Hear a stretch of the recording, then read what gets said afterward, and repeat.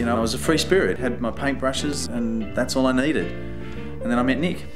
I said, "Are you Mark Waller?" I hope you are, because I've been looking for you all night. And life got complicated.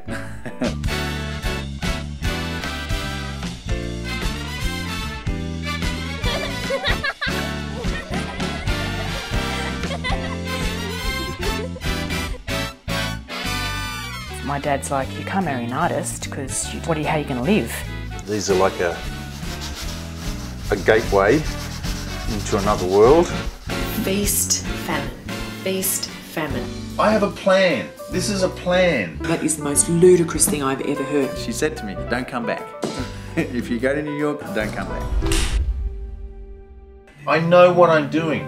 And the sad thing is that you can't see the big picture, and you can't see the big picture because you don't believe that... I'm too busy looking after two little beings that need me every second of the day. No gallery is selling anything for almost a year. Over it. So there we go, I'm happy with that. The people that bought the $10,000 painting! I'm wrong, I don't care. I was wrong. Your husband has a tumour the size of a peach inside his brain.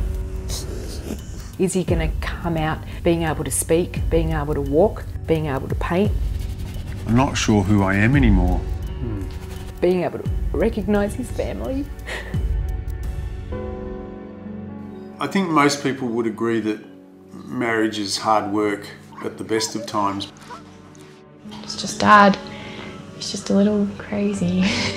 No press, no press. Oh, it's the sex tape! Don't despair, because things turn around when you never think they could. Get on the roller coaster called life, and you can do this, or you can stick your head between your legs and miss out on most of your life.